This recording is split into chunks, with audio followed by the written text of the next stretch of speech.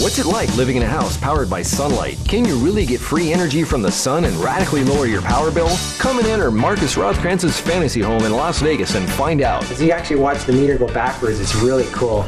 In this fun, informative video, you'll see how simple it really is to hook up solar power. Which then goes into a breaker box, which makes your meter run backwards, which radically lowers your power bill. You can actually start making money from energy from the sun.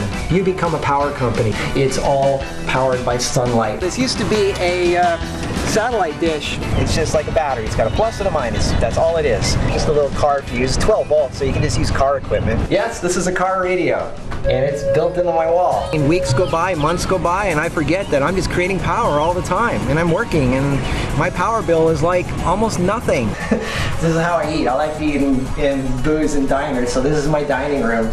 In the guest room, this is my Caesar's Palace guest room. It's literally at the Caesar's Palace. And then when anybody in the house wants hot water, a bathtub or a shower, it comes out exactly at the temperature that you set it at. The heating elements turn on, bam, right away, go really hot. This is called thermal mass. It keeps the temperature stable. It's all styrofoam carved with hot wires.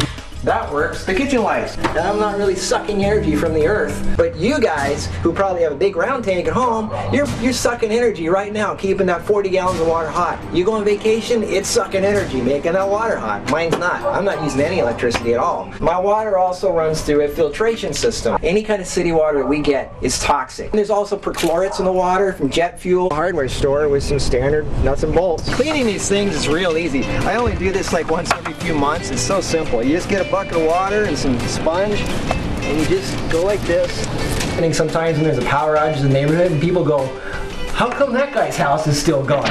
Make your own electricity. It's free. You know, stop depending on other people. Way to go.